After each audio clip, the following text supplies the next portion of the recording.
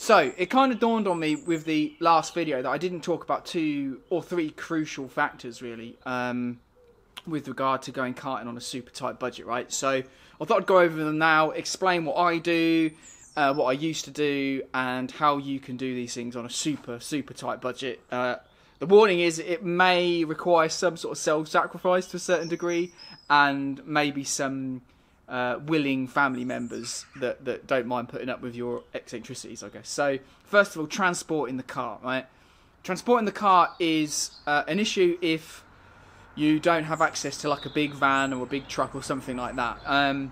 But first of all, the way I transport my car is with a small Vauxhall Corsa combo van, right? As you can see behind me, I've also got a roof rack on top. So technically, I could actually take 2 carts for this. But I understand that a lot of people won't have access to a van. They're not going to be able to afford to buy a separate van. So I'd like to say now that all you need really is bare minimum. I have seen someone turn up at PFI with a senior Rotax car on his own on top of a little Mini. And I mean a proper Mini, not your modern rubbish. I mean the actual little Diddy Italian job Mini, and he had a Rotax on top of it, and he was having the time of his life, right? So first of all you really need is a small car and a roof rack. In fact, I've seen people turn up at Rye House, and I think all they did was put carpet on top of their cars, because there was a few of them, and they sort of wrapped some strapping around the roof, and I thought that may be a bit. That's a bit too extreme for me, because you know you might have a big emergency brake scenario and everything just goes zonk. But yeah, I mean, all you need is a roof rack, right? And that can cost you maybe 50 or 60 quid if you're lucky, and you can always sell it on eBay or whatever for the same price, right? I used to transport my car on the roof of my old Golf, even when I was on my own, because you need a hand to get it on top. But because I was racing an old sort of an 89 Cali, I could actually do it all on my own. It was a bit tough, but I got a few dodgy looks, but it is possible, right? Even if we say, right, you can't afford a roof rack, but you have a small car, like a hatchback, you can fit it in the back. In 2014, when I raced Oliver Scullion's F100 at Wilton Mill for the O-Plate, I fit my car and my engines and my tools and my spares all in the back of a Mark IV Golf, and I had a passenger with me in the car as well, right? So it was a tight squeeze, but you'll see it on now on the screen, the actual, when I'll put it all in the back of the car, that it is definitely 100% possible, right, to do and transport a car that way. If you don't have access to a car that you use anyway, because I know, you know, having a car isn't cheap necessarily. I mean, I'm just trying to make this as cheap as conceivably possible, and that's that. If you already have a car, it's like the money's already spent. But if you don't, you alternatively may be able to hire a small van. Again, that's a cost that disappears once you spend, or you can maybe have a friend who's got a van or something that can transport the car. If you've got a very good friend, and you can pay them by either paying them, or you can let them have a go in your car, that kind of thing. I think that's kind of a cool way to get people more interested as well, is like, you know, if you have friends that might be able to help, you know, offer them a chance to drive the car, and maybe they buy a car, maybe they get involved, and you can collaborate that way and cut your costs by sharing a van, sharing rental, that kind of thing. It's like, there are ways to do it, and help other people as well. If you are really struggling and you don't have access to a car, you can always store a car at a circuit or with a team.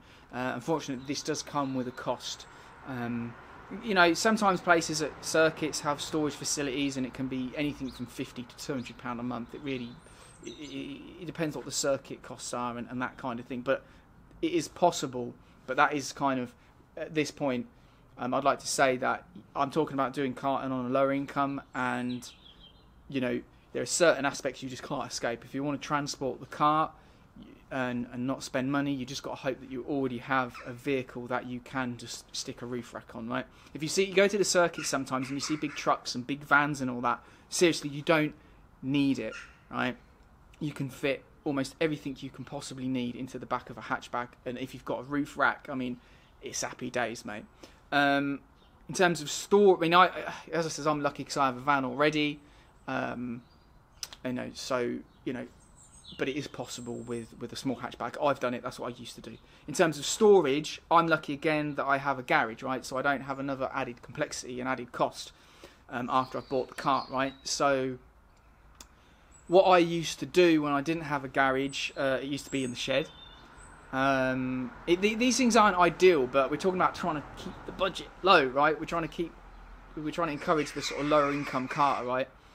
But you can keep it in a shed. I prefer to keep the engines indoors.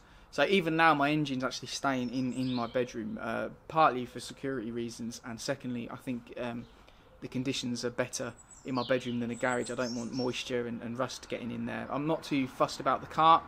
Again, it's not ideal, but I'm more precious about the engines, okay? So you can have your engines indoor. And I used to actually, if you haven't got access to a garage or a shed, I did actually keep my cart once upon a time in my bedroom. Luckily, I was ground floor, so I could sort of just take it in and out very easily. You have to have very accepting family or housemates or a relationship that you're in. It's not going to be for everybody because, you know, who wants to live in a house with a cart, an oily cart, you know, and all that kind of stuff. So I always made sure that it was very clean before I brought it in.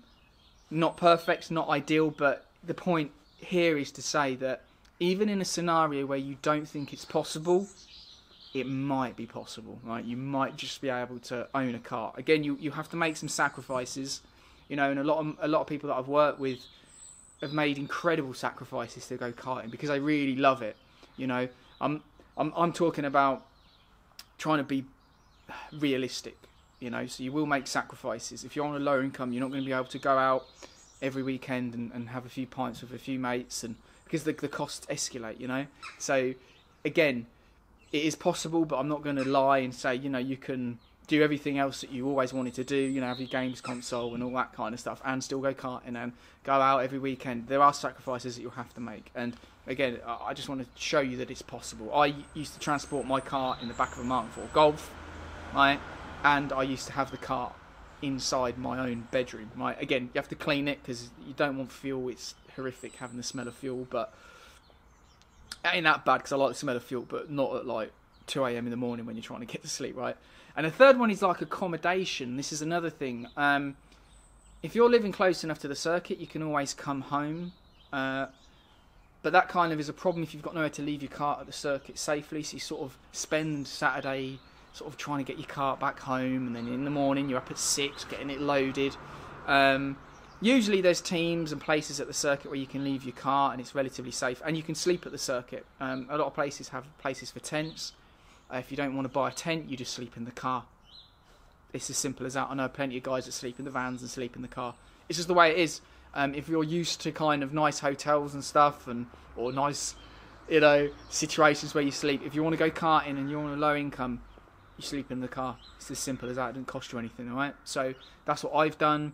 I mean, once upon a time when I was trying to qualify for the British Championship in '96 in cadets, it was up at Cumbria, at Rowra, and it was me, my brother, my dad, and my cousin. We were sleeping in one van. Granted, it was a nice, relatively big van, and it wasn't a camper van. It was the van, just the van, and we all slept in there. And we had this dodgy old TV, and it was like, at some point in the night, I'm sure it was like raining inside the van because it was just the condensation and all that. But those are the things that you do when you really love it, and you can do it on a low income. So if you've got the car and like you've spent 500 quid, I know a couple of people have said, oh, you spent 600 quid and all that, but there are reasons. I'm on a deadline, right? I want to get the project done and as quickly as possible.